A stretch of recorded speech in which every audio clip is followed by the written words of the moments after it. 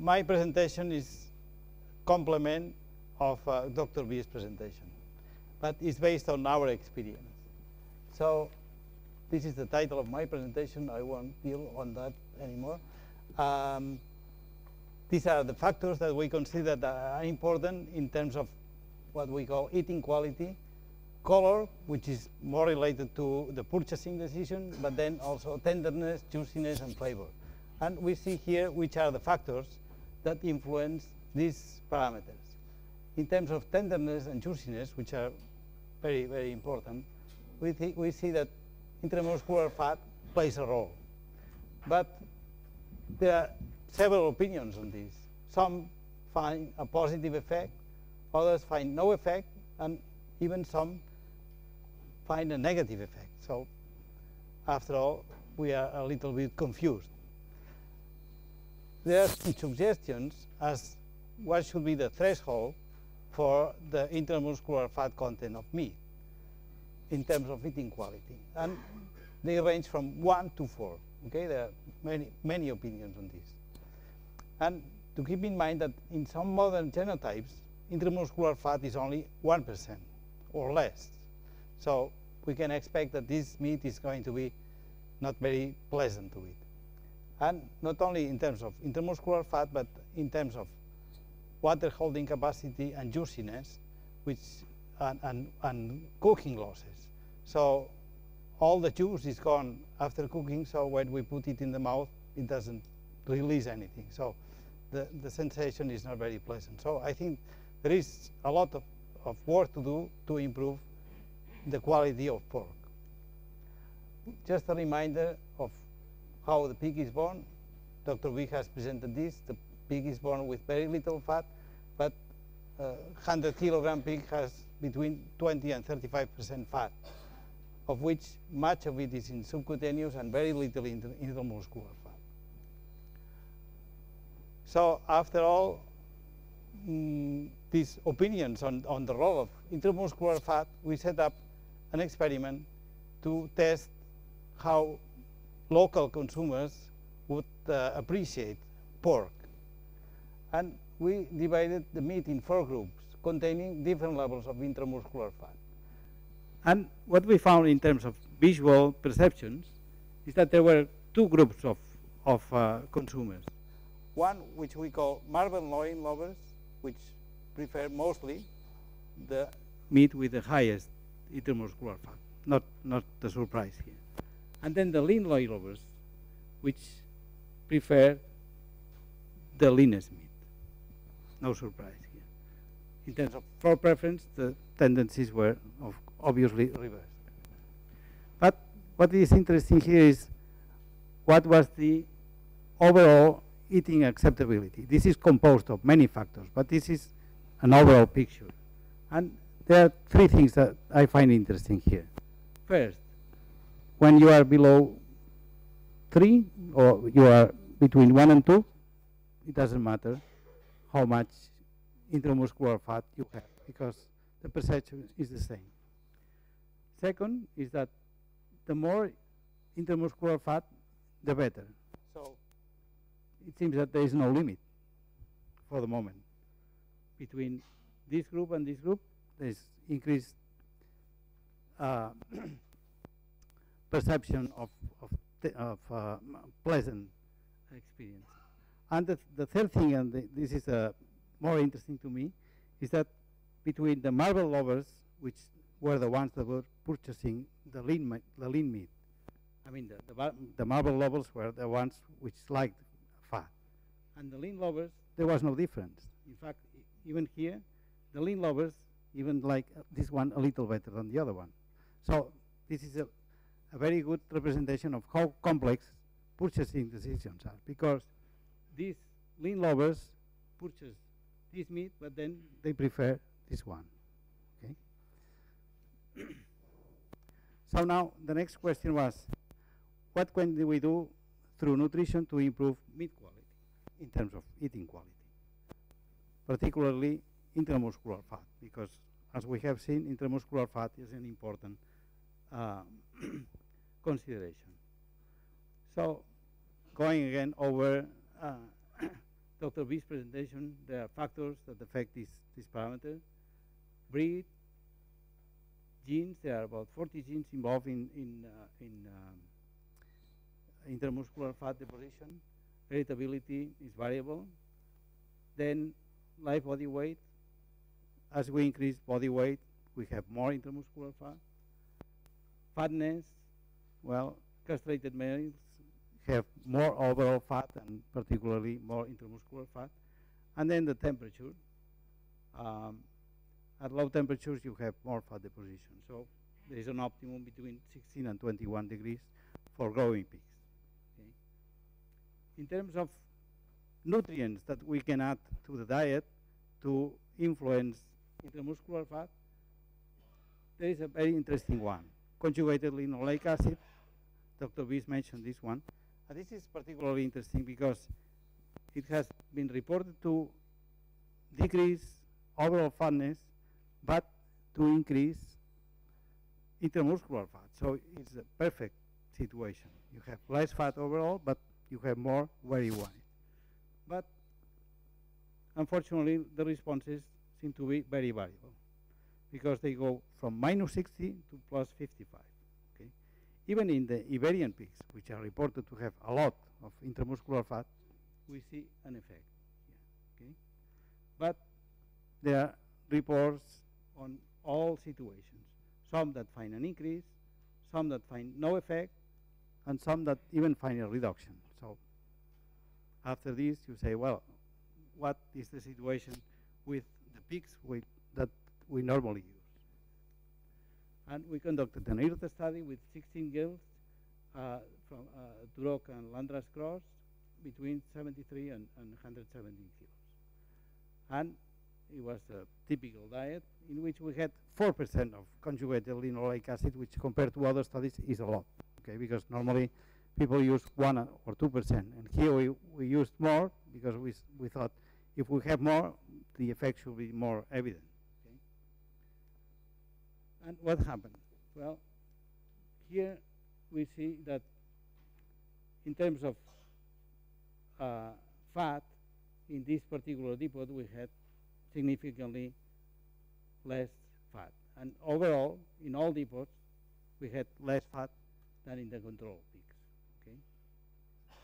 So, in the end, these pigs were slightly leaner than the other ones, than the control ones. So, the effect of conjugated linoleic acid was as expected, although I wouldn't say very dramatic. But when we come to intramuscular fat, here is the disappointment. No effect in the longissimus dorsi or in the semimembranosus muscle. So when we come to all the studies that have been conducted, ours would fall in this category. Okay. So next, another thing that we can try, vitamin A. Vitamin A in ruminants, and particularly in beef, is known that when you remove vitamin A from the diet, you get more intramuscular fat. And this is a very interesting effect. And in pigs, there have been some reports that the same thing happens. Okay? But the results here are very variable because some groups find an increase, but others have tried to put more vitamin A in the diet, and what they find is that the more vitamin A you have, the more fat you have. So the effect is really confusing. So we thought, let's see what happens to our pigs. So we conducted a study with 48 barrows, and we had 3 diets. One was not supplemented at all with vitamin A. So all the vitamin A, actually not vitamin A, but beta-carotene from the diet was very little, okay? So no vitamin A in the premix, okay? Then we had another level which was 1,250 units, which is close to what the NRC requirement states. And then this is a typical level in a premix, okay? So what happened here? Let's concentrate only on fat. In terms of perirenal fat, the more vitamin A, more perirenal fat. And in terms of intramuscular fat, although the effect was not significant, the more vitamin A we had, more intramuscular fat. So, contrary to our initial hypothesis that removing vitamin A we would find more intramuscular fat, the response was just the opposite. So, another disappointment. Okay. Now, again, going to Dr. B's presentation, the effects of dietary protein, and lysine, and then other amino acids that have been tested. Okay. The thing is that most of the studies where the lysine effect is tested also decrease protein, so you never know whether the effect is due to protein or to lysine. Okay. So there is only one study in which dietary protein has been reduced without affecting lysine. Okay. Then others in which they have tested lysine, and many in which they test both effects, then leucine and arginine. It's interesting here that in some studies the effect is dramatic, I would say, because we go from 2.7 intramuscular fat to 9.4, which is impressive. This is even more than what you can get through genetic modifications. Okay. Others even pretty important. Okay, 1.3 to 2.7. So we are in the range where the increase would be very good, because we will go over this 2% level. Okay. In terms of leucine, there are two studies which show that increasing leucine increases intramuscular fat. And arginine, there is also one study showing that if you add arginine to the diet, then you will increase. Okay. But others find no effects. So, again, what happens to our pigs? And we had this experiment in which we had 2 levels of protein and 2 levels of lysine in a factorial arrangement. Here, I would say that the levels of protein are very low. Okay, so even the starting level is low. What happens in terms of average daily gain? Good performance. These pigs were growing at about 900 grams per day, which is good. Okay. In terms of fit to gain, except for the treatment which had low lysine and high protein, there was no negative effect. So you could reduce lysine in a low protein diet and nothing wrong happens. In terms of intramuscular fat, that's the interesting part. You find an increase in intramuscular fat when you have this diet, high protein, low lysine, but this was not very good in terms of performance. But then in this diet, low protein and high lysine, we have an increase in intramuscular fat. But the effect is not very dramatic, because 16% in terms of intramuscular fat is very little. In the semimembranosus, the picture was slightly different, because here the effect was more dramatic, but in this diet with high lysine and low protein, the effect was not so clear. Okay, so this was somehow good news. You can reduce protein, maintain lysine, and you get an increase in intramuscular fat. Then we said, now let's see what happens to leucine and arginine, and again the effect of protein. Okay, we had different diets here, one with arginine, leucine, combination of the two, low protein, and then low protein with these two, with the hope that this would be the desideratum, because you have all combination of all the factors that would increase intramuscular fat. So let's see what happens now. In terms of performance, this diet with all the combination of low protein, low arginine, high arginine, and high leucine, poor performance. We had an antagonism between leucine and the rest of branched-chain amino acids, so this ruined our results, also in terms of feed conversion. The other diets were pretty much the same. Now, in terms of intramuscular fat, this is the control, and nothing improves the control. Just in some cases, you find the opposite effects. So now to summarize, in terms of intramuscular fat, our experience is that the more, the better in terms of eating quality. Going to the effects of CLA, you can say the effects are variable depending on the study. In terms of vitamin A, the same thing. In terms of protein reduction, you find an effect, but not always. In terms of lysine reduction, you find an effect, but not always. In terms of leucine, some studies say it increases, but not always. And in terms of arginine, we had an effect that was contrary to what had been reported. So now the question is, why not always? And this is a clue, but I don't think that this is the final answer in any case. Let's compare the first experiment on protein with the second, okay?